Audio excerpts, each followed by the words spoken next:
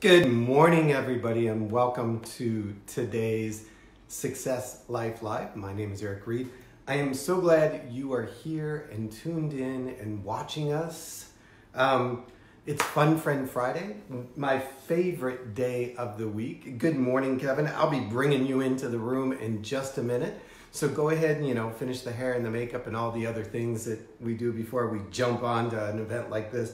Everybody, I want to welcome you into today's Fun Friend Friday. Good morning, David Peterson. Good to have you in the house. Yes, I know I owe you a replay or a tag and a coffee. Good morning, Craig. Good to have you again. Congratulations on making top 10 on the John Maxwell stage last week. I know that was a big accomplishment.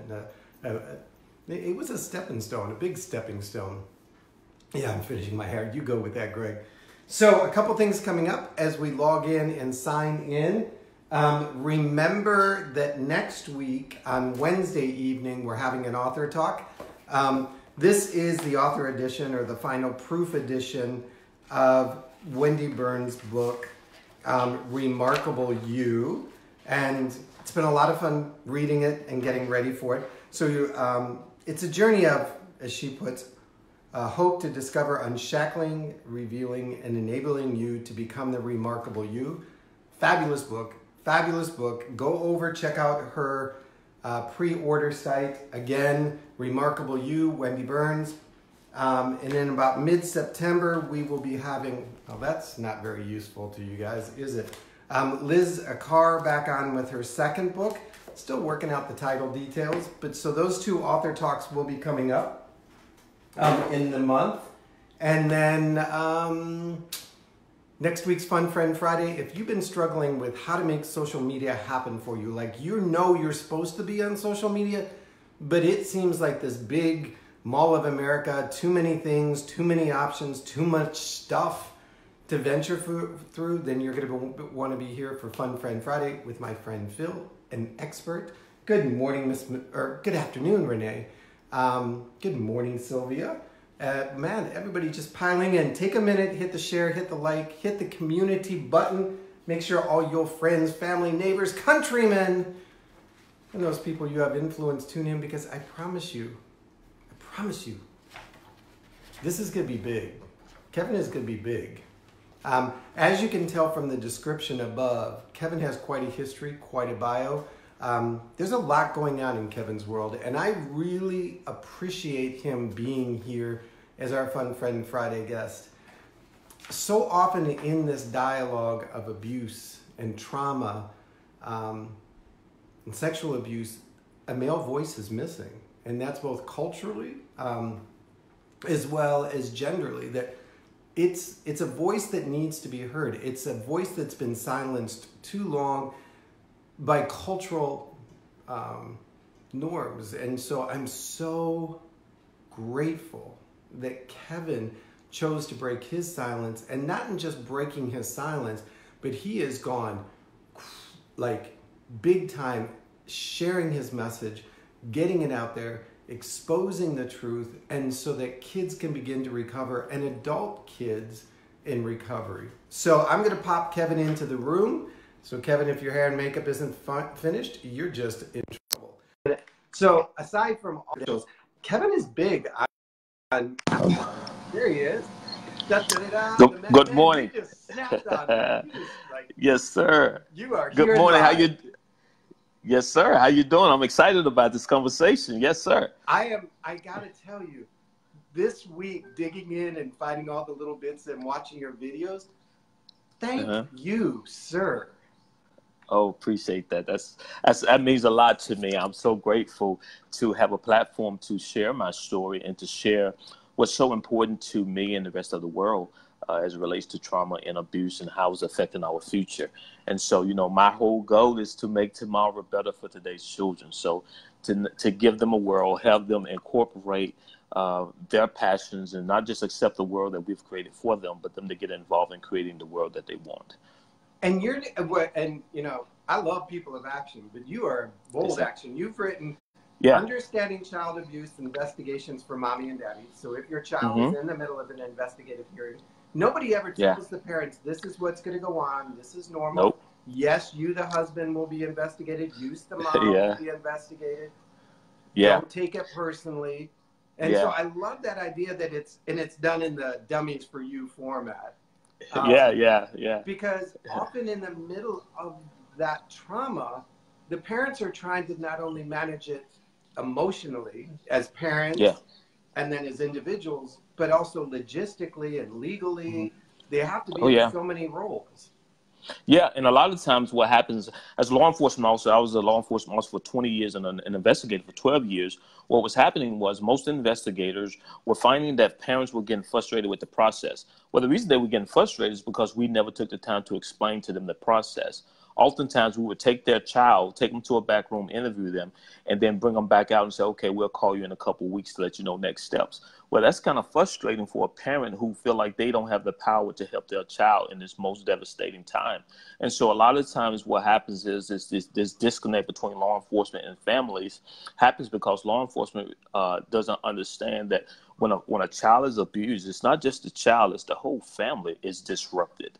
And so if we don't educate the parents, because a lot of time what happens is we would arrest the suspect, remove the suspect out of the home, but then we'll take the child and put them right back in the same environment in which the abuse occurred. Not understanding that the brain actually associates the environment as well as the act together. So we re-traumatize the child even by putting them back in the same environment. So we don't educate the parents on how to change the environment to be conducive to healing. Then what happens is the child has a less likely chance of being healed fully from the trauma that was enacted by the abuse. Yeah, an example I often, and I've worked with foster families, foster parents. Mm-hmm. If it had an F in front of it in Gwinnett County, I've been Yeah. dealing with it forever. And I would Uh-huh. say to you, ice hitting a glass is a cool Mm-hmm. drink. To a Yeah. child that's survived trauma, that's the first step in mommy or daddy Yeah. having a drink, and then mommy and daddy Yeah. having two, and then three, and then me getting beaten, Mm-hmm. and then nobody there in Yeah. the morning to take me to school.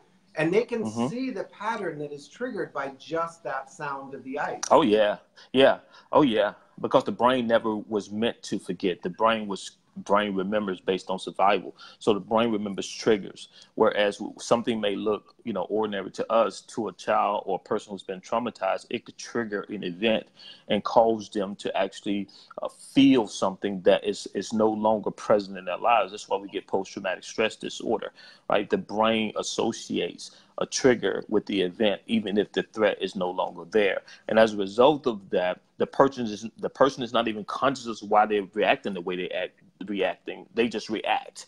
And so we judge the behavior without understanding the person and the trauma associated with the behavior. So we end up judging people rather than listening to them.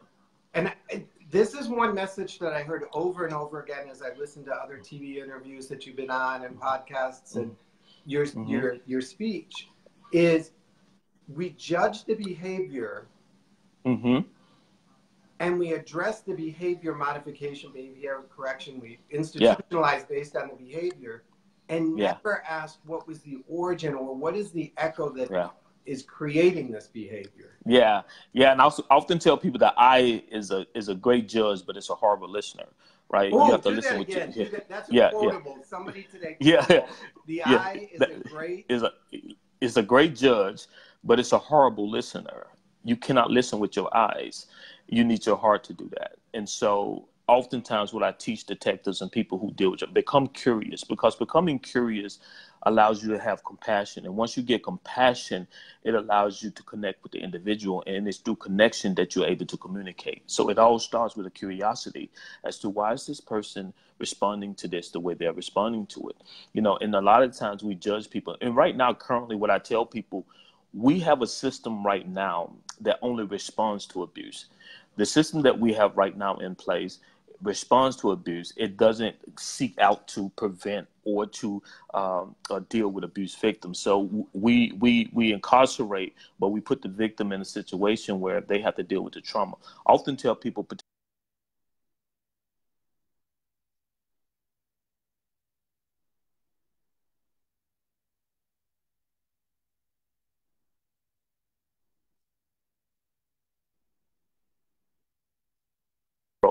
okay, here's the thing. You can't arrest trauma. You have to deal with it. You have to confront it. and you have to educate people about it. And so a lot of times we have a system. If you think about it, if you really think about it, we hold victims accountable and responsible to stop their own abuse, because until they say something, the abuse continues, particularly when it comes to children. And so we have a system. We hold the victim responsible. We hold the victim responsible for preventing their own abuse. Yeah, yeah. Because if you think about it, we have. I mean, we have to laugh. That's a bit ridiculous, isn't it? Yeah. Because we question. And that goes back to that old saying of, well, she asked for it. Did you see what she was wearing? Yeah. So we question the victim, but we give the suspect the benefit of the doubt, right? So the victim has to be, the abuse victim is the only victim that has to prove that they're a victim, right? The assault victim, the gunshot victim, doesn't have to prove that they're a victim of assault. The gunshot wound enough is proof enough, right? The burglary victim doesn't have to prove that their house was broken into, the alarm, the missing merchandise, the kicked in door is the proof. A car theft victim doesn't have to prove that they're a victim of auto theft, because the missing vehicle is the proof enough. But when it comes to abuse victims, when they make the allegation, we say, can you prove it? And then we question them repeatedly, and if there's any inconsistencies in what they tell us, we automatically assume that they're lying, but we don't understand how trauma fragments the brain and causes the memory process to be interrupted, because the certain neurotransmitters and the chemicals like cortisol disrupts the hippocampus, the part of the brain that helps us remember, right? And so this whole ideal about fight, flight, freeze, we actually had it backwards, right? So, because most people say, why did they fight them off? Why didn't they run? Well, the natural inclination is when you traumatize, is to freeze. It's a survival response. If I walk up behind you and startle you, the first thing you're going to do is you're going to take a deep breath. You're going to freeze without you even being, knowledgeable that you froze. And another thing that you got to remember is that part of the brain that deals with freezing is the Broca's area where you speak. So people ask, why don't you scream? So I had cases where children were molested in rooms where there were parents and there were siblings in the other room. And one of the things people used to ask, the jurors used to be, why did they scream? Well, the first thing that is taken away during a traumatic experience, is the person's ability to talk, to speak. And so what happens is we live in a culture that we keep re-traumatizing victims so they remain silent, because the moment they say something, they get questioned, they get challenged, they're not believed. So let me rewind. Lord, I'm going to be studying you even further. So often we approach, when I say we, the general population, the uneducated, and I put myself right dead center at the top of the curve for that, okay? Gotcha. Is we forget that there is a biochemical process that's happening during that trauma. We just assume it's a physical, he touched me, she touched me, they grabbed me. And we're like, well, why didn't you respond with equal physical force? Yeah, because what happens is, in a traumatized state, we freeze, and we flee if we can, and we fight if we must. Right? That's the so we real freeze, order. We flee, we fight. Yeah, we don't fight, flee, freeze. We freeze automatically, which is instinctually, which is impulsive, which is a survival response. And then if we can find a way out, we'll run.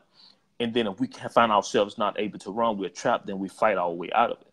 Well, think about it when it comes to child abuse. So I'm sort of like sitting in the room as the victim, or the person who had just experienced trauma. In that moment when it occurred, my brain, my body, my survival mechanism, the biochemical wiring said, shut down everything except vital organs. Curl up in a ball, guard yourself, because play dead. We need to maintain the heartbeat. Like all things, breathe and heartbeat. So screaming would be a waste of that vital organs. Like there is like an actual, like, if you scream, it will put us in further danger. Shut up.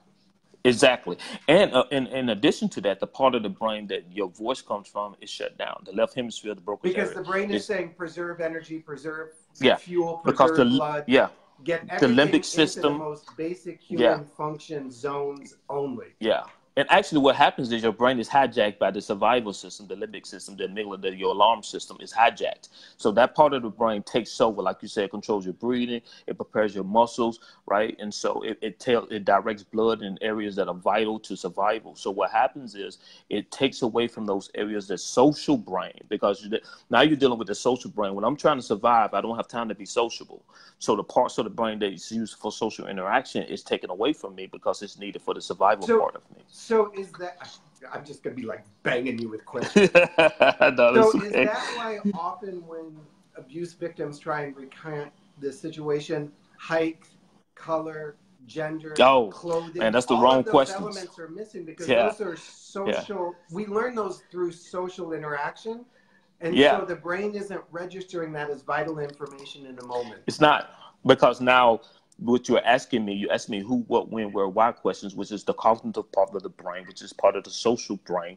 And that's part of the brain is not readily available to me because I'm still in a traumatized state. In fact, most law enforcement officers recreate the traumatized situation. So that for was, instance, that was going to be my question next is, so in the event, so I'm trying to dig this out. So stick with me because I said I'm at the top of the pyramid of the dumb man. So in the event, my brain says no cognitive function is necessary. Do not even think about it. Like we have got to do what we got to do to stay alive. And then when I come into the police station, so to speak, and I realize the situations are all different, and I come in and you say, tell me what happened. I'm like, I don't know. Immediately, I'm assumed as not legitimate, like the crime didn't occur, like I'm just calling, like all of the doubt of my story rises to the top. And then as you begin to pressure me, my brain says, uh-oh, here we go again. We're about to get attacked. Shut everything down. Shut everything down. And not only that, as police officers and law enforcement, we're trained to arrest suspects, not to cater to victims. So what happens is we use victims to get to our suspect. And victims, because of the state of mind that they're in, because they're already sensitive to their environment, because they have been assaulted and they've been traumatized, they pick up on everything. So victims are more intuitive to know when a person really doesn't care about what happened to them. I'm more concerned about you giving me information than I am about how you were affected by what happened to you. So, for instance, if I go to the hospital and a victim, I get called out to the hospital as a detective, and a victim is laying in the bed, right? She's laying in the hospital bed. As a detective, I come in, I got a gun on my side, I got a badge around my neck. In my mind, the victim should see that I'm a detective, I'm a safe person to talk to. However, in her brain, the traumatic situation just been recreated, because most of the time when victims are assaulted, they're laying down, right? And then most of the times the assailant is standing over them. So I just recreated that traumatizing situation to the brain. So the brain is shutting down the social part and the trying to remember part, because now I just put that victim in the same situation that they were in when they were attacked. Because you got to remember, the brain not only remembers the act, it remembers the situation around the act. And so here I am with this gun that I have every day as a police officer that I'm accustomed to, but it may be the victim's first time ever seeing a gun, or it may be the same weapon that was used upon them during the assault. So the part I'm asking them to remember, because you got to remember, trust and memory go hand in hand. If I can't trust that I'm safe, then me remembering is going to be more difficult. And most police departments think just because victims walk into a police station or the police is present, they feel safe. In fact, in some instances, the victim may feel even less safe, because now, again, like you said, they got to remember the information that happened to them. And if I don't remember correctly, could it be possible that this person won't believe me? And here's another thing And then we layer on the idea that many victims are victims by proximity. Uncles, aunts, cousins, brothers, dads, school teachers, football coaches. And so if I step out of my community and declare this event occurred, and I can't be convincing enough, not only do I have to go back into that community, but now I go back into that community somewhat unprotected with a police officer following me in and pointing a finger at the people. And judge. And not only that, this is what I tell people. Healing is a disruptive act. It's a revolutionary act. So when a victims come forward, they're not just asking for justice. They're asking for restorative justice. Help me not only to stop the abuse, but help me heal from it. So most of the time, the police departments just go in to stop the abuse, but we don't set up a restorative practice where we can help the victims heal from abuse. Now, there are other agencies that can come in and do that, but most police departments do not set the victim up for success. They just more concerned about the prosecution of the case. So, Kev, dude, you are brilliant. You are brilliant. But that's probably why you have over 5 books on Amazon on the subject. Yes, sir. So, and on my side of the page, everybody is just like, it's an Aussie expression, gobsmacked. They're just like, this is too much information. So I love that. By the way, I've got to drop the plugs. The 12 Project, if you want to know, book, get involved with Kevin on this level, go to the 12 Project. We'll talk about that. You can find him everywhere on social media. But here's what I think is interesting. When you said the word, it's not just justice, because we think that victims come forward because they want that punishment. Like, I want you to punish him. In fact, what you're saying is it's really about restorative justice. Like, I need to get back to a place that it before it happened. Like, if somebody breaks into my house and my TV is missing, justice is served by the police department, and restorative justice is somewhat served by the insurance company.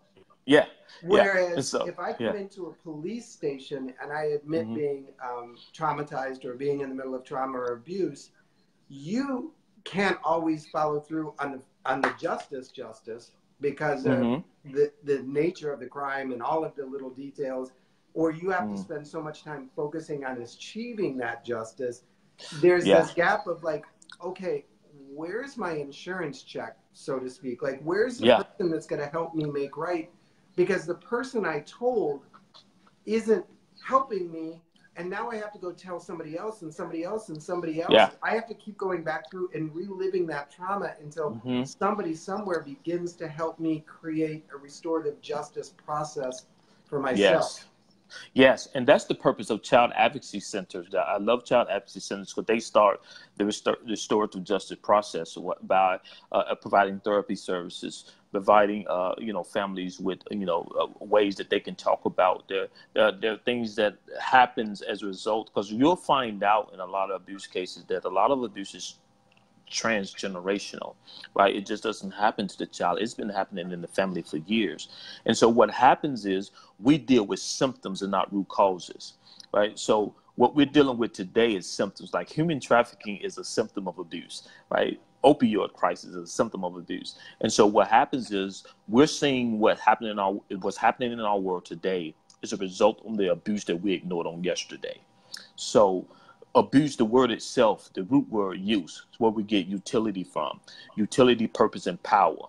AB is the prefix, right? AB means to kill, steal, or to destroy something. So abuse or abuse means to kill, steal, or to destroy someone's purpose, power, or potential. So if you're going to do justice... Somebody write that one down. One more time, and I've got to make you do it slow. Because, see, okay. Us simple people need little things we can hook on to. We ain't as studied as you, mister. No, I'm just, I understand. I am loving this. I am absolutely like thank my you. bookshelf is going to have a few of yours out there. So I appreciate that. Yeah, it's when we think about abuse, and a lot of times I go to abuse conferences, I ask somebody to give me the definition, and it gets quiet. And I said, well, I am at an abuse conference to learn more about abuse, and they laugh. And I said, but that's seriously the definition of abuse. The root word is use, right? Where we get the word utility from, and utility has to deal with our power, purpose, and potential. And AB is a prefix, means to kill, steal, or to destroy something. And we know anytime you put a prefix in front of a root word, it changes the meaning of the root word. So abuse or abuse, as we pronounce it, means to kill, steal, and to destroy someone's purpose, power, or potential. Now, when I do this for churches, I said that sounds a lot like John 10:10, where the enemy comes to kill.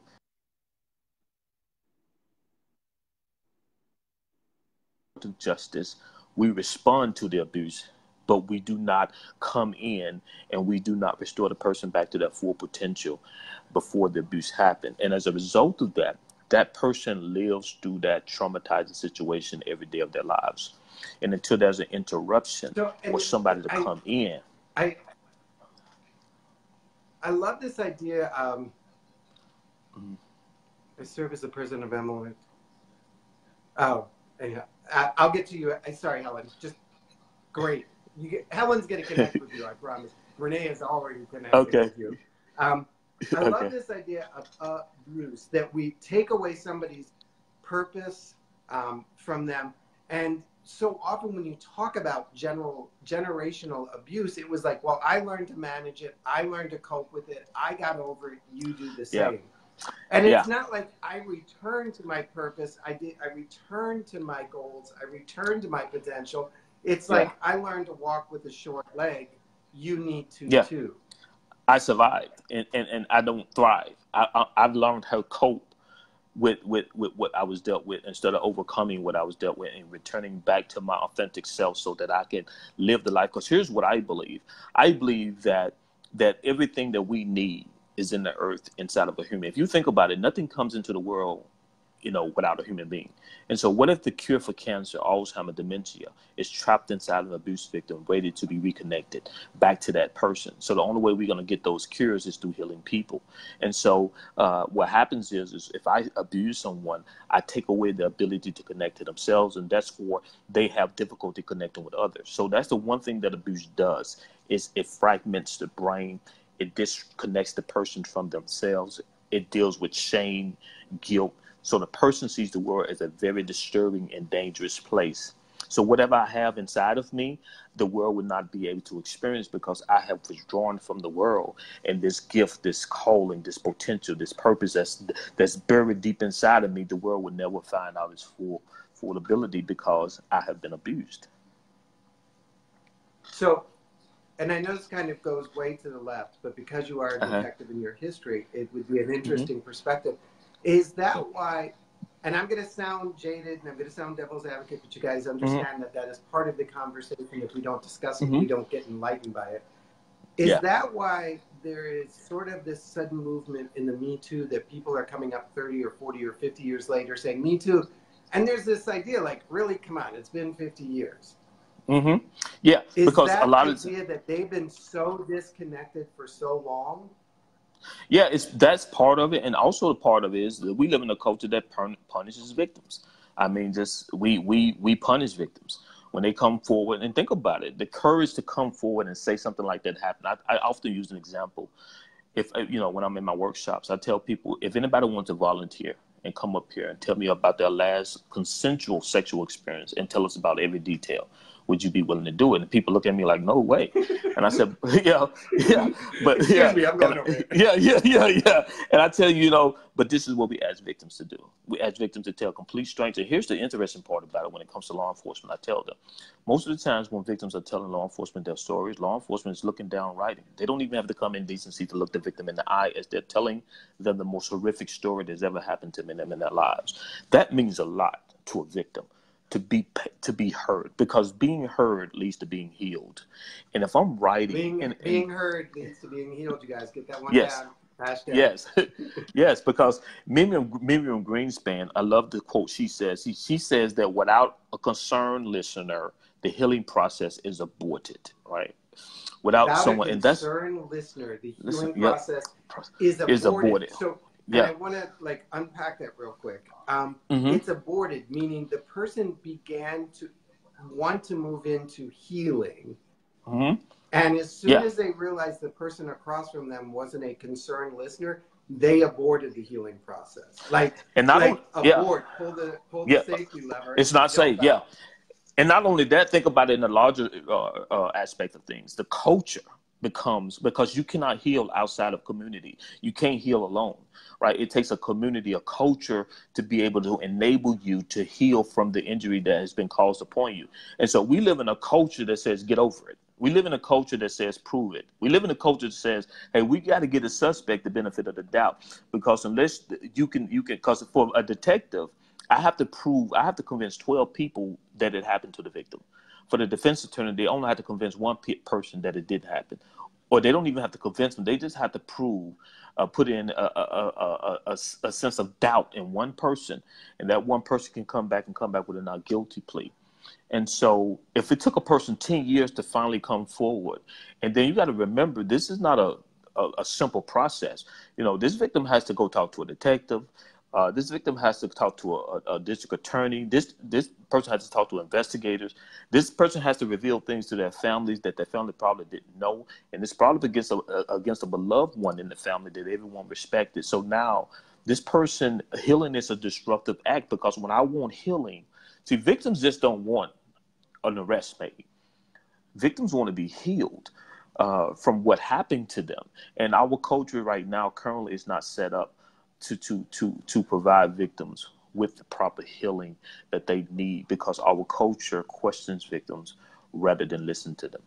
And so a couple of things. One, everybody needs to be hitting the watch party, the share party, the connect to my community party, because trust me, I'm going to be like watching this 5 times over.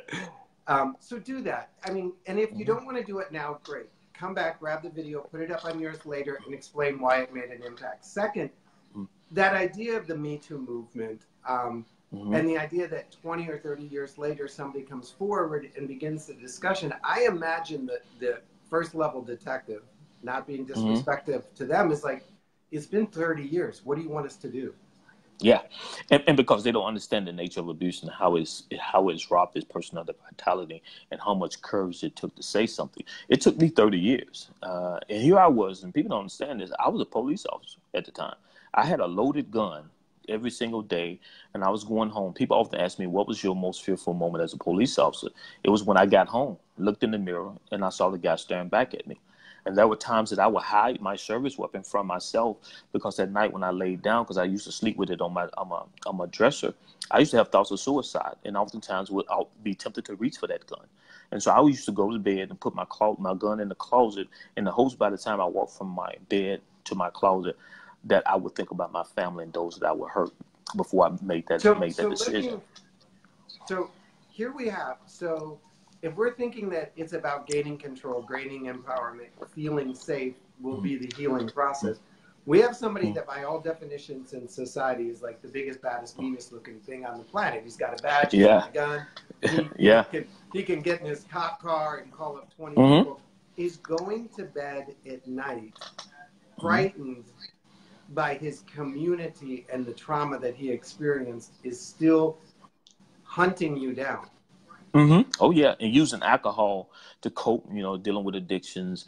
And then, when I learned about ACEs, Adverse Childhood Experiences study, understood that, that this trauma was causing illnesses to my body because I was holding all this negative energy in and didn't have a way to have an outlet to share it. And so my body began to respond. I love Bessel van der Kolk's book, The Body Keeps Score. Because the body is a communicator of the spirit. So if my spirit is uneased, then my body becomes diseased. And so as a result of that, pre-diabetic, overweight, eating habits, decisions, the decisions you make, very impulsive. So your finances, your relationships suffer. That you can't be an authentic, intimate relationship, because intimacy deals with trust and connection. And the last thing I want you to do is connect with the real me, the hurt me, the little boy me. I want you to connect with the person that I feel is lovable. And for that, that's not the real me. So I want to sort of shift a little out of respect for time, but also because I'm just selfish and I want to make it about me. Gotcha. Let's talk about men.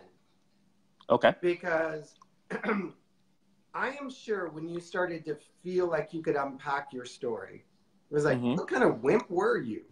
Yeah. Were you? I bet you enjoyed it. Were you gay? Come on. Yeah. You had like all of the things that we do in the locker room mentality of manhood.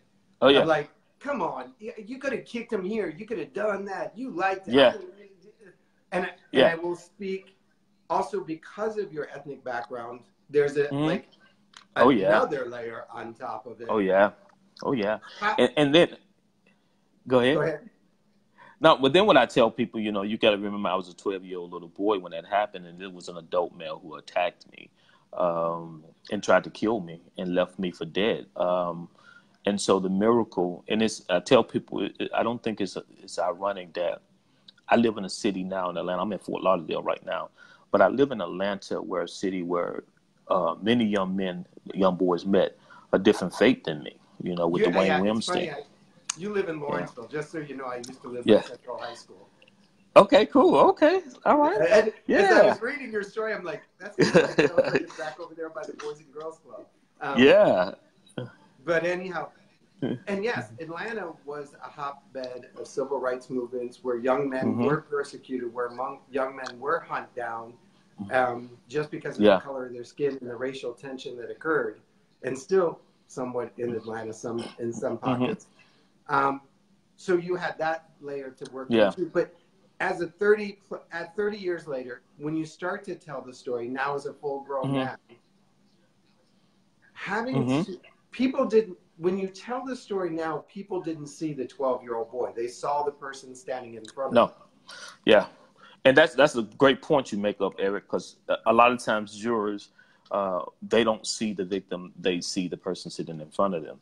And so if that person comes with a suit, they're not crying because, we have a particular view what a victim should look like, what they should respond, how they should respond. If I don't remember, what do you mean you don't remember? And so they don't understand the impact of trauma. And so part of my goal is not just to train professionals who do the work, but go into the communities and train communities on how to recognize trauma and the effects of trauma, long-term trauma.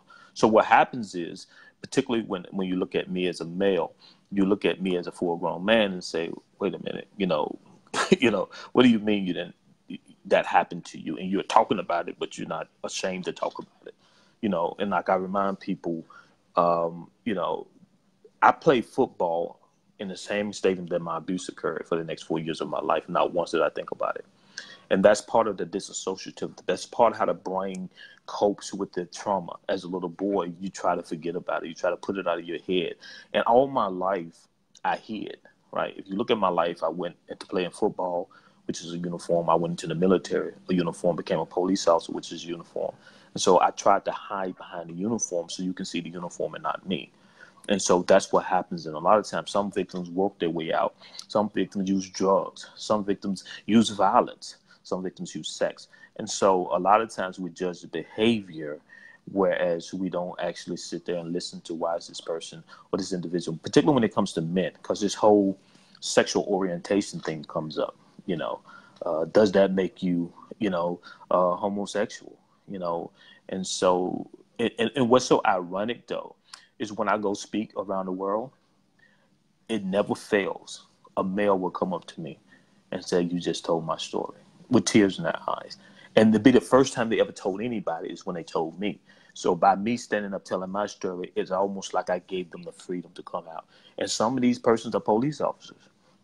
So I never forget. I have a title for your next book, Stepping Out of the Uniform and Into Me. Oh, yeah, I like that. Yeah, I like that. Okay, thank you. I appreciate it. Y'all heard it right here. So if I use it, Eric gave me permission. Stepping out of the uniform and into me. Because I really see that as the journey when you were willing to step out of that uniform, that mask that we all wear, and say that this uniform, even now, doesn't protect me from who I really am. Nope. I've got to start stepping into me. And so, and I don't want this to become a therapy or counseling session because it can't be. It just can't. Yeah. And I'm aware of the reality. But what does that beginning stepping out of the uniform and into you look like? And then we'll get it down on paper and I'll become your editor and all those things. It's scary because you have to deal with conversations when you're around people like, they're lying. And you're sitting there like, no, without even revealing what happened to you, to your coworkers, but they see something different in you. Like I saw 6 serial rape cases and 5 child murder cases, and it all had to do with me understanding victims. It had nothing to do really with my greatness or my expertise. It's just that victims would tell me little things that they thought wasn't significant, but because I was listening, they would bring up the little, and it is always those little things that solve the case. So victims solve their cases.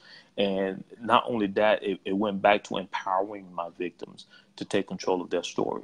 I would tell victims, you don't have to talk right now. When you feel like you're comfortable and feel like you want to talk, call.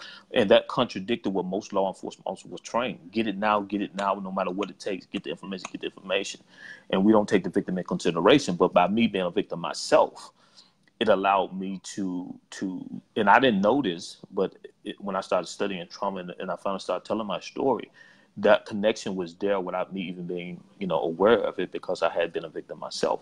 In fact, one of the reasons I did come forth is because I saw a little boy tell his story, and I saw how bold he was, and I saw how courageous he was, and it seemed like a resurrection happened right in front of me. So as he told his story, the more emboldened he became, the more alive he became during the interview. And I watched that little boy walk into an interview room with his shoulders down, head down. I watched him walk out skipping with his shoulders back, head up, and that he just wanted to be heard. Right? That's all he wanted. He wanted somebody who could believe him and hear his story and listen to him and care about him more than what happened to him. And so that was a revelation for me.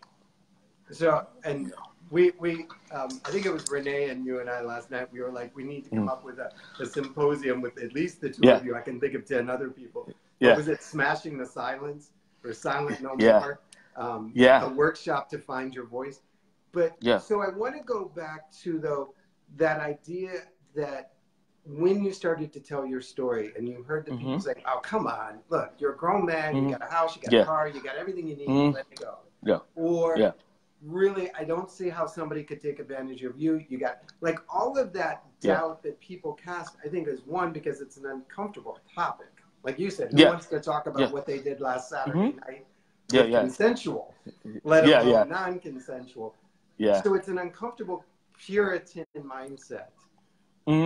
As I look at the city of Atlanta, and you and I can share that connection, they have special units, specially trained officers, special people that probably come in without the uniform and the badge and the gun, and they know how to slow down the process.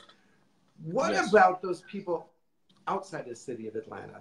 When we think of kids are not children of sexual abuse or of trauma, don't all live in highly trained, specialized communities where they can pick up the phone and get somebody like you to walk in the door and manage the case.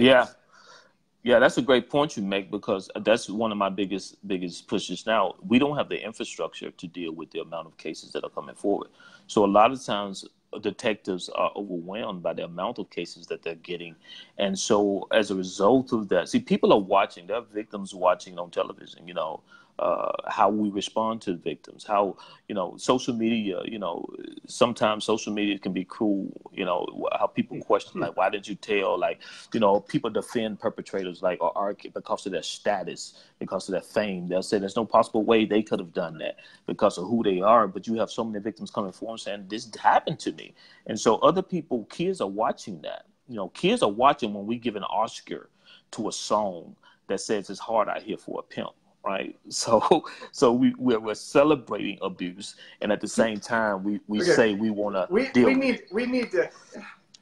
I can't be quiet. We have spent, and I'm not making a political statement, but the last 2 plus 3 years, 4 years, celebrating abuse. Oh yeah. And abusers, and making tabloid headlines out of the victims. Oh yeah. She was a pole dancer. It's like, wait a minute, just because and we have made how disempowering or reaffirming of the abuse is it when we celebrate songs and artists and celebrities and politicians and not hold them accountable, but actually be like, oh, it could never happen. I mean, they're the CFO of XYZ. And then we wonder why it takes 30 years for somebody to raise their hand and go, me too. We do not live in a victim-friendly culture. I mean, we've never have. And so you have politicians. I remember listening to I think Clarence Thomas, the judge, Supreme Court justice, saying we need to get out of this victim mentality. You have a Supreme Court justice saying this, and it's like, wow, and so. It's one of those things, and I tell people all the time, not to get religious or spiritual, but Jesus was a healer and an educator, and that's disruptive. When you start healing people, and part of healing people is educating them on the effects of trauma, not just understanding that because you can't lock trauma up, you can't lock up trauma, you can arrest an abuser, but you can't arrest abuse and the effects of trauma. And so you have to confront it and deal with it. And so a lot of times I tell people, we deal with human trafficking in the news a lot. Human trafficking been going on. I mean, I'm from a city in Memphis where pimping was celebrated. You know, as little kids, I remember, you know, we see guys in the Cadillacs and fur coats, you know, we admire them, you know, because in the community they were looked up to, you know. So now all of a sudden, you know, we fast forward, and now it's coming to the point where all this energy and all this lack of attention that we forgot about in the past is now affecting our present. And now we're not built. We don't have the infrastructure to deal with it because we have never looked at abuse the way we should have been looking at it for years. So again, thank you. And if anybody hasn't shared this, they're not my friend. That's a joke. Because I am just like, gosh, I feel so ignorant. Just like, I feel ignorant. So I honor and thank you for whatever brought us into the space that you are educating me. And I always say that's really what Fun Friend Friday is. I get like these free seminars. So thank you for delivering it at like that level. Oh, no problem. It's a pleasure. Lord, we could be here until midnight tomorrow. Yeah. But I love that. And you guys, so again, go to the 12 Project. Look up Kevin. He does a variety of ways he shows up in your community, whether it's with police officers, whether it's helping families and children in advocacy. Mm-hmm. You can see that his breadth of knowledge and experience can be of service to any community, any school district, any faith-based group, any police station, anybody that knows that they're going to be in contact or have been in contact and feel that they're lacking. I mean, I only got to read one of your book titles. The other one is The Talk About Child Abuse, Kevin the Invisible Boy. I'm sorry, the Invisible Little Boy, Child Abuse Investigation Workbook. And then there's Finding Kevin. There's a new book. There's a new book coming out now in October called Godchild. That's actually a novel about human trafficking. I actually have a copy of it with me now. I can kind of hold up to let people see. Go ahead. Somebody has announced Kevin for president. I appreciate that. And so I have Kevin the Invisible Little Boy. That's Kevin. Yeah, Kevin the Invisible Little Boy. And I have a Pocket Full of Stones, which is a motivational book to teach people how to use small things to make big changes in their life. You know, and that's coming from a victim perspective, because, you know, this didn't happen overnight. It took steps. It took me connecting with other people of like mind and community. And so that healing, and if I can, I'll explain how that happens. You know, the brain, there's two hemispheres, the left and the right hemisphere, and they're both connected by a band of tissue called the corpus callosum, almost like a USB cable. And most neuroscientists will say that the right part of the brain is responsible for emotion. The left part of the brain is responsible for logic and contemplation. Well, the right brain can't talk and the left brain can't feel. And most of your trauma is trapped inside of your right brain. And so in order for it to come out, it has to have a way to talk its way out. So you have to have a community to be able to listen to that. But that has to have trust and safety. And so this is why cognitive behavior therapy works so much, because if I'm able to talk about what happened to me, it gives me a greater chance of healing from what happened to me. But imagine holding that in, right? And holding that in. Now, the only option that I have is behavior. So if I live in a culture that's questioning my behavior rather than becoming curious as to why I respond the way that I do, and you see it now in culture. You know, we got shootings, but we respond. We got the opioid crisis now. We got this thing I saw in the news called the vaping crisis epidemic. We're calling everything an epidemic but the epidemic, which is abuse. Right? So we're treating symptoms. The things we're calling epidemics are really just symptoms, flags or markers of the abuse. So I need to like, I feel like I'm going to have assistant next time you're here. Here's the book also before I forget. I'm sorry. Here's the new book coming out. Kevin it's backwards.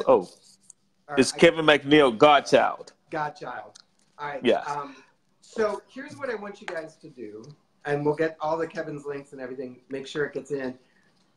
One of the things for me is I love that idea that one side feels, the other side thinks. We need to figure a way of connecting them.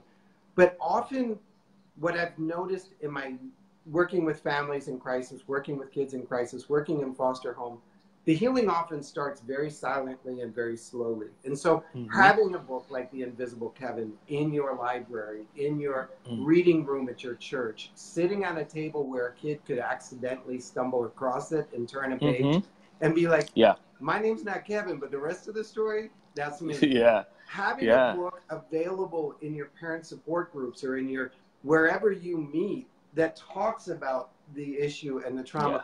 Because there have been many times in my life, I've like pulled a book off a shelf and sort of like, okay, I'm reading this, but I'm not going to tell people about it because this is part of my healing process.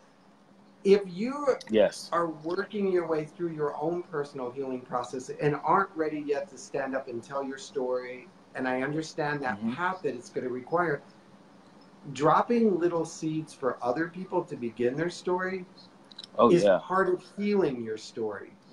So books like what Kevin does, and just, you know, when I say you never know, Kevin and I met, and I apologize, I have to go check my notes. I don't remember if it was Jesse or Kip, but somebody said, you need to connect to this guy. I connected to you. You were like, I don't have time for you. I'll get back to you next week. I was like, well, I'm kind of offended. But it was totally cool. You were in the conference. And then we kept pushing, and now he's here. Having a book like Finding Kevin, your other book, I forgot, I'm sorry, my title brain is totally messed up. The Invisible Little Boy, the talk about abuse, understanding child abuse, and then the workbook. Having one of those available for somebody else to just find and discover is like a $25 healing session that you're going to be a catalyst for. And then always connecting with the 12 Project, which go ahead and tell a little bit about the 12 Project. Well, the 12 Project for me is the meaning is symbolic. I was assaulted when I was 12. But it came to me when I was reading scripture, Matthew 10:1, where the Bible says Jesus called the 12 disciples and he gave them power to heal abusive spirits. And for me, that was powerful. Like, wow, that, you know, the coming together to heal people from their trauma is what, you know, what we're here for, you know, is the greatest commitment I think that you can make to society and culture. And so I decided to name it the 12 Project. 12 also it means restorative justice. You got 12 days in a year. 12 months in a year. You got 12 hours in a day. You got 12 jurors that sit on the stand. So it's symbolic of justice, of getting justice. So there were 12 disciples. So I decided to call it the 12 Project. And the goal of the 12 Project is to raise $12 million in the next 12 years through the selling of my books, through the speaking around the country and the world, so that I can donate that to organizations that's already doing the work, that's already educating people and providing healing services. I didn't want to reinvent the wheel, but if I can support those who are doing the work, that's what my passion is to get this message out here, not just for professionals, but also to the general public so they can understand the effects of trauma. And thank you for doing that, for sharing that part too. What I love about when I read into the 12 Project and the work that you're doing, you're like, look, I am not going to divert all the energy, all the momentum, all of everything that's being done way over here, because then we lose everything we've gained just because it's about me and about my project and about my initiative. You said, no, I've been given this experience, this knowledge, this information. Show me a way to bring it to you and then train, educate, develop, create within the momentum that you have this one little stream of awareness, and then let me go to do it again and again and again. And I love that because you're like, look, there are too many people, too many kids, too many adults suffer. It's still in that trauma that I don't have time to create the level of a momentum that 12 other organizations have.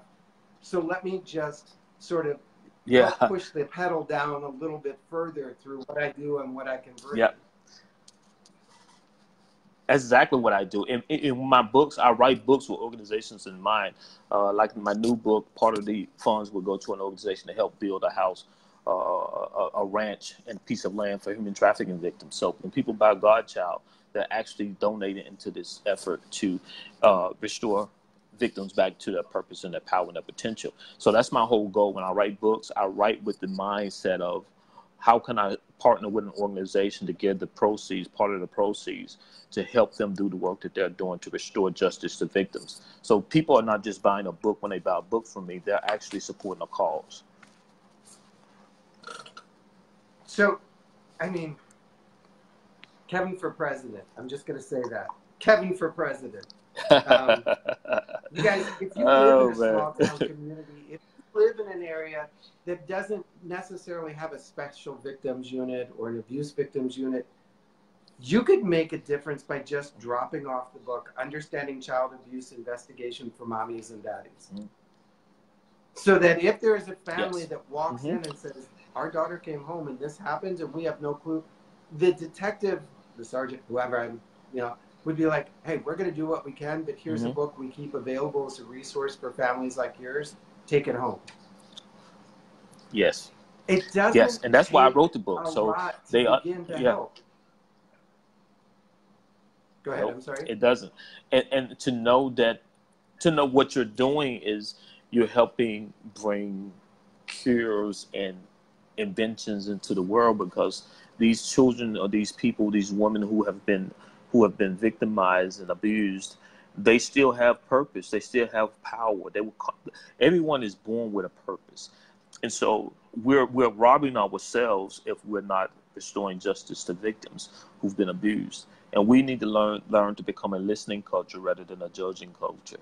And and also, one of the things I push, and one of the things I push in legislation as well is hold people accountable that commit abuse offenses. Like, if a person commits an abuse offense, they have to pay an additional 12% bond amount to even bond out of jail, and those additional monies go towards, the healing of the victim and whatever county the victim was abused in. And also, to get licenses, if you can get licenses to start making people get trained on trauma as a result of getting licensed, you're going to get a marriage license. If you're going to get a driver's license, you have to be trained on the effects of trauma and abuse from a child advocacy center and have a certificate of completion. And those monies that you use to pay for that completion go towards healing the victims. I mean, we do it for liquor licenses. Right? We do it for DUI classes. Right? But when it comes to victims and our children. Funny, having been involved in foster care and foster parent, everything, I don't remember them requiring trauma education. Yes, they're not required. And you can open up a child care and you're not required. You can open up an elderly home for elderly. You're not required. And that, I mean, I don't want to laugh, but it is that ridiculous stupidity laugh. It's like, okay, so I'm bringing children into my home that are obviously in the process of trauma, because that's why they're being removed from the home. And yet the receiver, the caregiver, the foster parent, etc., have no training in managing or even seeing trauma. You're good with me. Yeah. And the thing is, I'm getting feedback. I'm sorry. We're not hearing it, so it's just you. Oh, you're not? Okay. It's just me? Okay.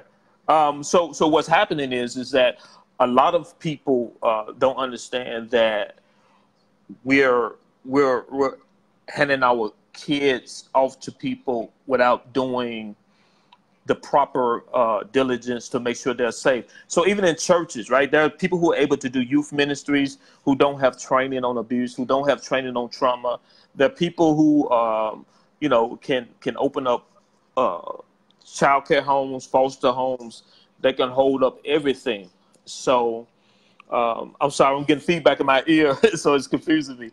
But we have to become diligent and intentional to show that we're caring about victims. We're not just responding to what happened to them.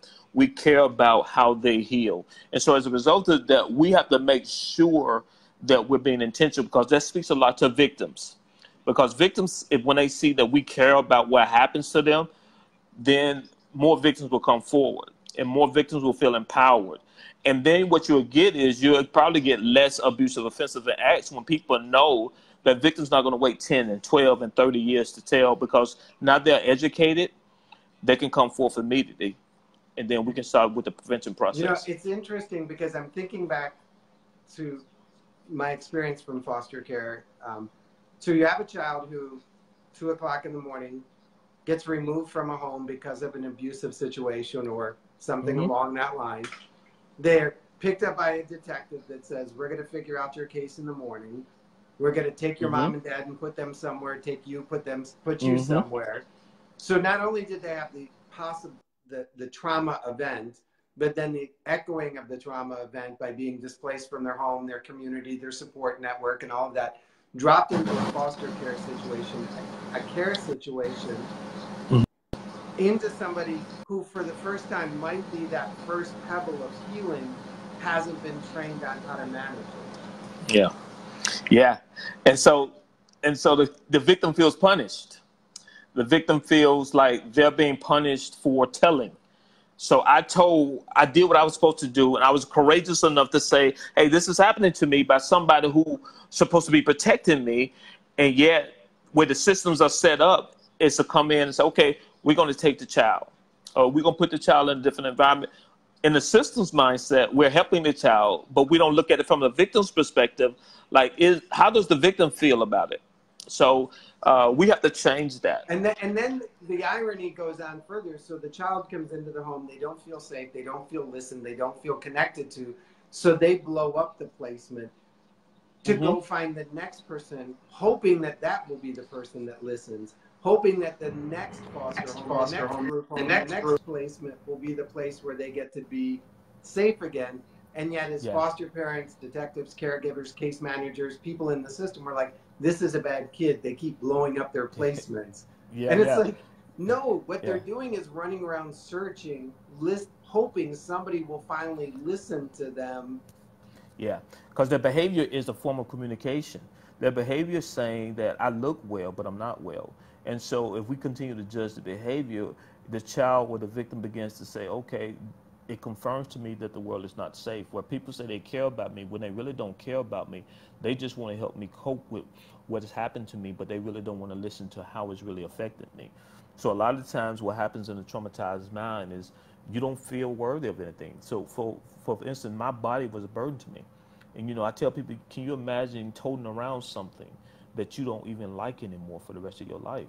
It feels like a drag. Like what you're celebrating is a burden to me. My body, I no longer look at it as having value. And the only way I see it as having value is through providing sexual gratification to other people, because that's how I was introduced to sex, through force, right? Through a point in life where my first sexual encounter or my virginity was broken by a man I didn't even know. Right? And so I learned about sex through force. I learned about sex through, through someone introduced it to me through force, and then a man at that. So even in my life, I had a difficulty trusting male leadership because, and you got to remember too, my abuser looks like me. So every time I look in the mirror, I grew up to hate who I was because my perpetrator, my abuser, looked just like me. And so you can't get any closer to you than you. And no matter where you go, there you are. So if you don't, so if you don't like you, you know, no matter how much people try to show love to you or try to help you, it may not be seen as help or love because you don't love yourself. And so restoring justice to victims is helping them heal, helping them learn to not just give love, but to receive love. And that's one of the most difficult things for an abuse victim who experienced trauma, is to receive love. So I love the enlightenment as we bring this around because it's your vacation day. This idea that so often the outsider thinks it's all about justice, legal justice, you know, when the abused individual is really about, I want to just get back to a place like I felt before. And when I bring my story forward, when I step out, it's not about justice, though that may be an element of it. It's really about trying to figure a way back to where I was before this happened. And so if it took me 30 years to understand that I was fractured at that moment, don't judge the 30 years. Understand that I've just now realized that I've never gone back to the place before it's happened. I've learned to cope with this disability, this handicap, this missing puzzle piece. I've begun to understand is that's not a whole me. I've been able to figure out the picture with maybe 2 or 3 pieces missing, but I want an opportunity to see what life would look like if I could put those 2 or 3 pieces back in place. Yeah, because I've been resurrected from the dead, and I love one of the stories I love telling is the story of Lazarus, that even though the stone was removed, Jesus told the community to unbound the man, to remove the bandages from him. He told the community to do it because if this man was going to come back to life, the community had to get hands on, and they had to do the work. And so, if we want people to heal, and we want our world to heal, and here's the thing about abuse. If you abuse anything, you'll abuse everything. You'll see it with animal abuse. You see it with we're abusing our oceans and our society and our culture and the world. And because we have abused one of the most precious treasures we have, and that is our children, and so and our people. So as a result, the world is responding to our abuse. And so if we're going to heal our world, we have to start by educating ourselves on the effects of abuse and trauma. And we have to start with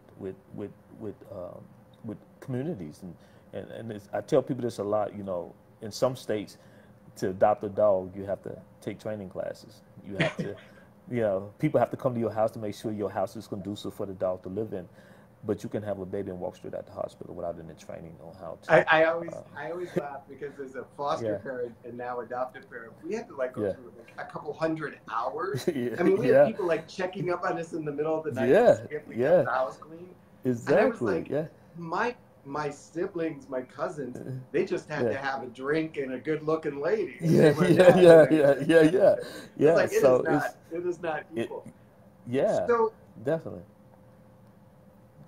So, I have a million questions. I apologize. You and I are going to be chatting a lot. Definitely. So because of this conversation, because of what you brought, my awareness of what I don't know is raised, which is where really growth begins. It's I didn't know what I didn't know. Now I know what I don't know. And so that's the beginning of becoming better, is recognizing what you don't know.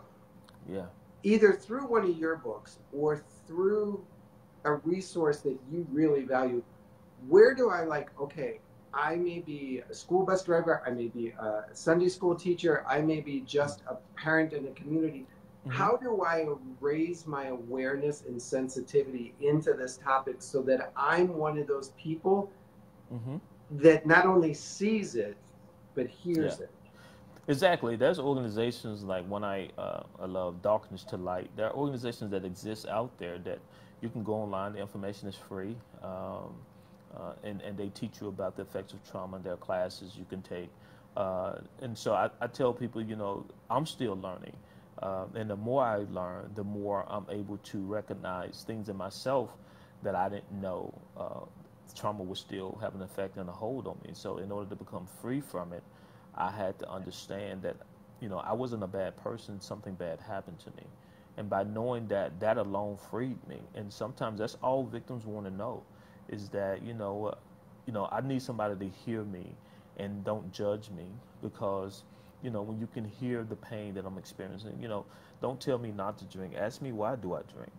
Don't tell me, don't be, and I know this is very controversial. Don't tell me not to be promiscuous when you don't understand what sex means to me and how sex was introduced to me. Because a lot of times, we tell people don't do things without understanding how they came to do them.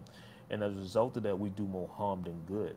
And so I have to tell people, listen rather than judge. If a person is doing something, give them an opportunity to tell you why they do it, what it means to them, rather than judge them. And so we live in a society and a culture, we punish victims, unfortunately, we punish them. And victims pay attention to that. I pay attention to, what they said about R. Kelly's victims.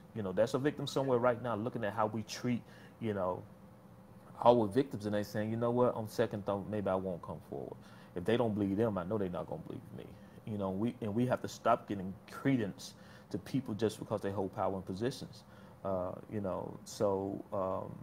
We have to be very, very, and we have to become victim-centered versus worrying so much about doing harm to suspects. We have to ask ourselves, what is the cost, or what is it costing us if we're trying to say, okay, we're going to protect the suspect to make sure they're not falsely accused, versus let's listen to the victims and do all we can to make sure that victims feel not only validated but justified in coming forth and having the courage to come forth to tell their story.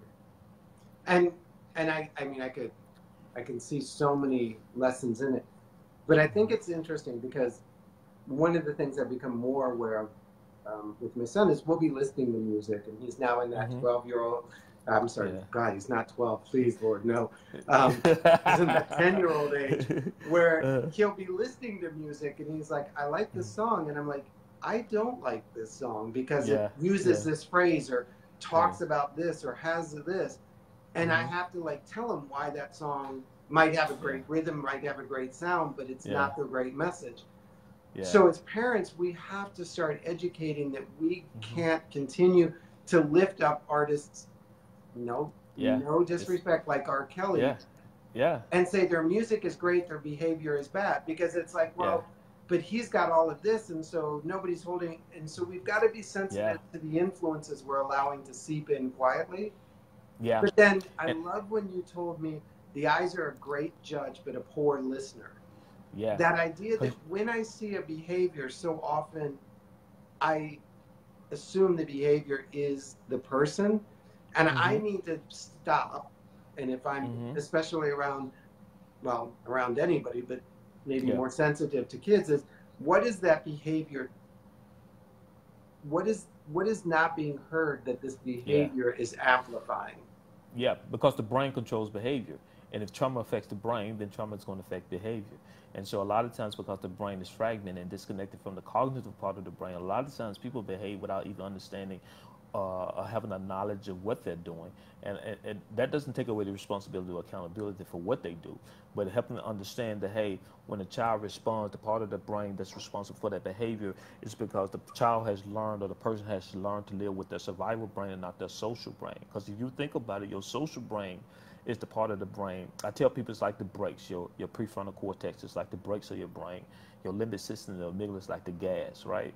So if these two are connected and working in perfect order, and they're healthy, the cognitive brain can say, hey, that's not a good idea to do that, because we want to belong to a group, and we want to be sociable, and we want to give everybody just due and be fair to everybody. So that's a healthy brain.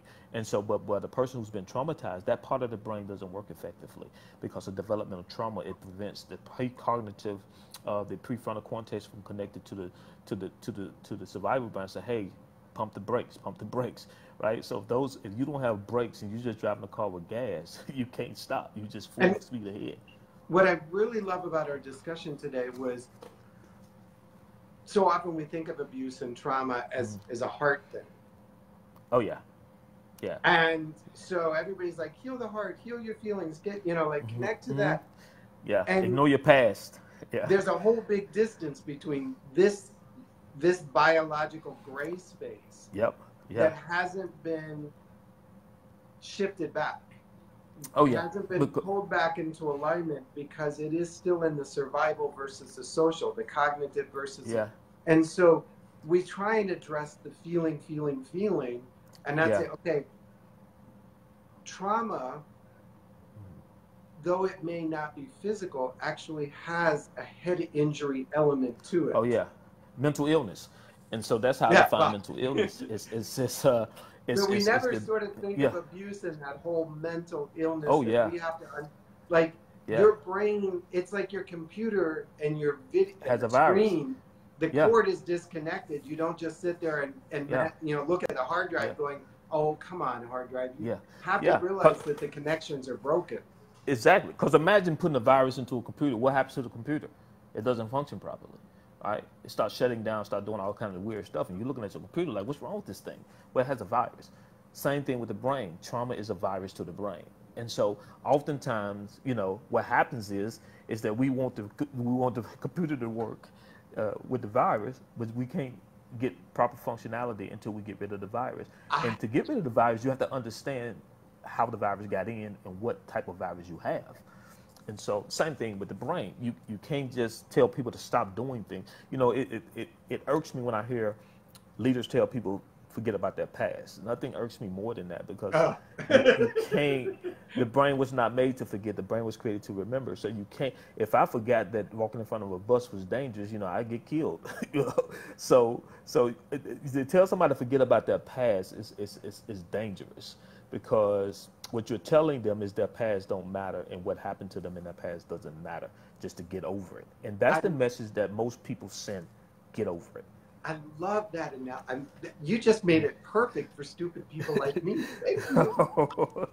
Yes, I feel like right now I'm like, safer to the end, Derek. Yeah. It's been the story of my life. Yes, sir. I love this idea that trauma is a virus. Yeah. That has impacted the computer, so to speak, and we can't just Control Alt Delete and think it's going to reset. We can't just say, get over it, you know, move away from the victim, lock up dad, lock up the uncle, lock up the mom, lock up the football coach, Control Alt Delete, get over it. Yeah. Because you're going to visit that same website. You're going to reboot, and all of the things that brought that virus into existence are still going to be attacking and secretly corrupting. And see, this is where my brain works better. And that's why, you know, foster parents. I think of Y2K, or back in the day when we had that 2000, what's going to happen to all the computers in the world in the year 2000, because 20 or 30 years ago, we didn't program them to be able to manage Y2K. It's the same with trauma. You had trauma at 12, but we didn't program you how to manage that first night of intimacy with your spouse.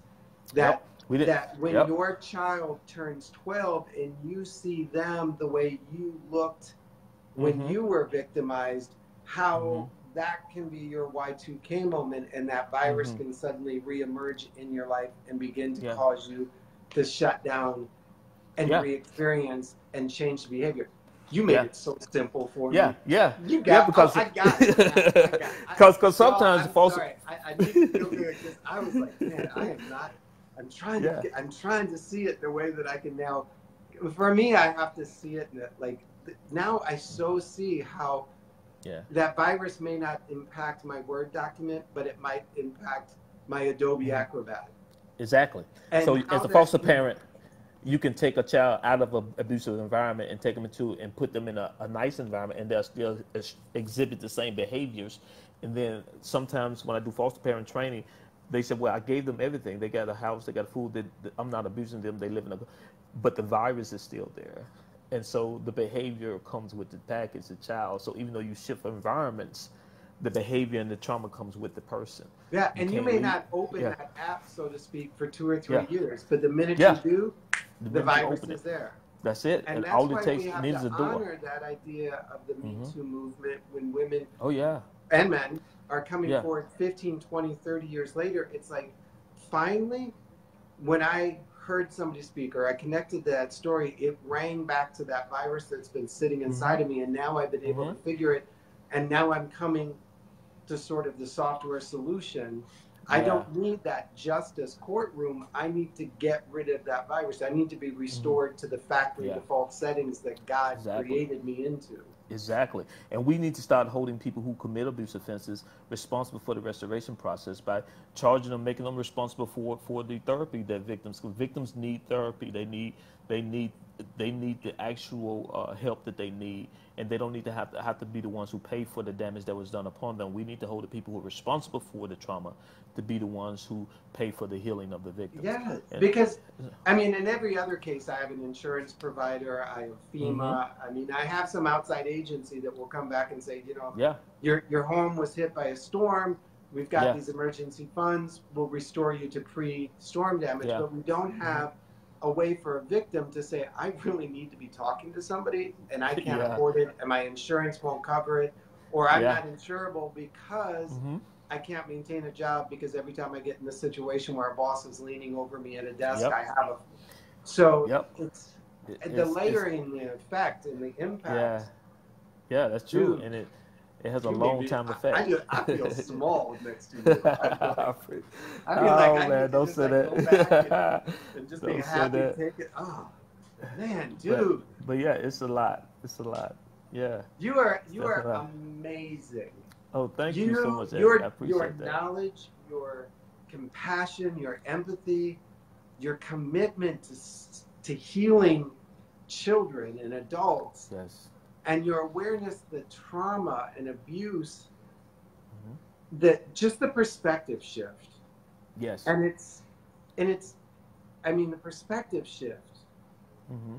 as a mental illness that needs to be seen for what it is, and the behavior. Yeah. I mean, We have phenomenal. to be intentional. I can guarantee you that anybody that brings you into a conference, into a speaking engagement, into a school, a church, a police station, a Yes, sir. healthcare system will Yes, sir. walk away just wanting you to come back every day, I because appreciate you that. Yeah. layer and layer, and you Mhm. haven't you see the echo, Yeah. and you're trying to race to the edge of the shores to meet it Yeah. where it can be, and Yeah. you're Our phenomenal. future. Thank you, sir. Our future depends on it. If we don't address this now, we're going to have a storm of mass proportions coming because, already we've been affected by unresolved trauma in our I mean, culture. yeah, I mean, think of it. If we are willing to abuse the most innocent thing, Hmm. where do we Yeah. stop? And that's the thing, and we don't understand the interconnectedness of it all. That abuse not only affects a person, it affects us. It's robbing us of the potential and the possibilities It's that these that people can bring into the world. desensitization. Yeah, Like if we're like, yeah, oh, but you got to understand, like, not, and yeah, I don't want to pick on R. Kelly, don't hear it. It's just a yeah. visual that we can all, if we start to dismiss that behavior, Mm-hmm. then the Yeah, baseline has just been moved up. yeah, And the yeah. And next just like, person, yeah, and it just keeps being like, well, when is bad enough too bad? yeah, because you got Larry Nasser, you got Jerry Sandusky, you have Epstein, you have all these people that we keep responding. Oh, that was horrible. Then 2 years later, it happens again. It's because we never dealt with the problem, right? We responded to an issue, but we never dealt with the undercurrent, the problem, which is abuse, and how abuse destroys not just the person. It destroys our culture. And so, if we don't get educated on the effects of abuse and trauma. Yep, I think we left. I'll give you a minute to bounce back in case you're hearing me. I got to thank everybody. I see Kevin's locked in. I know we were having some issues before, so I'll just stand by and chatter for a minute. Somebody can give me a thumbs up that they can hear me, and it's only Kevin locked, that would help. Um, you guys, the layering and the layering brought, man, that is huge. I know that I'm going to be going back and digging and digging and digging into my own awareness, my own understanding, my own thoughts. Thanks, Greg. I mean, this idea that when we're willing to overlook the smallest abuse, we set ourselves up to overlooking the biggest. That idea that we are a community, to unbind our community. I mean, Kevin just brought it. Kevin, I'm sorry. I've been preparing all week. I've been setting up for all week. I've been studying all week, but I didn't expect it to be this big. And when it goes this big, this clear, this loud, I believe it's for a purpose bigger than just our Fun Friend Friday and the few of us that were gathered here today. I believe this is one of those messages that it's an obligation for us to find as many ways to channel it and share it and broadcast it, because somebody else is sitting in a seat, much like Kevin was when he wanted to come forward and speak. And he doesn't need to feel like a victim. It's that restorative justice piece. I mean, that to me is big. That understanding of that it's like a computer virus, that we don't know when it's going to emerge again, and we don't know if they're going to be in a place where there's going to be somebody that can manage it for them. We've got to stop looking at it as you have to prove your innocence. Instead, ask, what is it we need to do to bring you back to a place before you felt this, before you experienced this, before you were broken in this? Man, that one is big. I'm trying, like, there are so many nuggets that my brain is just overloaded. And I say that in a really great way because I learned, I grew, I got so much out of it today. that idea of the social brain versus the survival and cognitive brain, and how they were separated in that moment. And it wouldn't be unusual for a victim not to be able to tell the entire story, because that wasn't what they were focused on. They were focused on surviving, not recording social cues.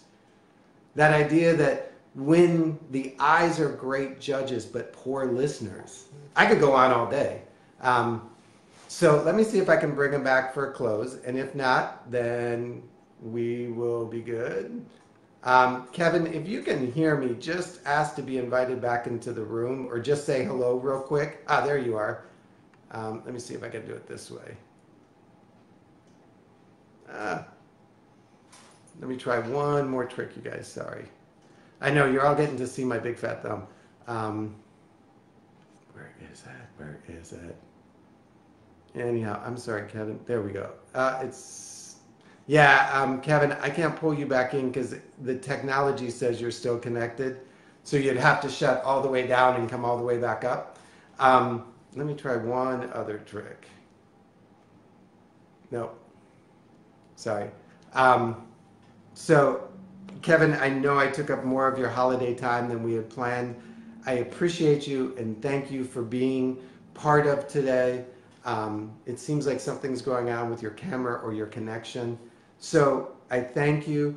We will make sure to, there he is. Maybe I can get him this way. There we go. Give me just a second, everybody. I didn't want to jump up and leave the dinner party without saying thank you to our host, Kevin, or our special guest, or whatever it is. He should be out here in just a minute. There you go. I apologize. Hey. I felt like we just ate and ran. No, that's cool. Window, snatch the bag and go, because it was filled with goodies. I was just telling everybody, I've got like 20 nuggets that I have got to steal and write out. What I will do is I will make sure this gets up onto the YouTube, over to the Your Life series as well. Kevin, I'm going to transcribe it and send it to you so that if somebody has particular questions or thoughts from it, you'll know where it occurred during the conversation. And anything you want us to know as we walk out of the room. I would just say, I think we're in a great time. I think we're in a great time where we're being challenged to become better listeners, to become more of a community of people who care and are concerned about what happens to not just one of us, but all of us.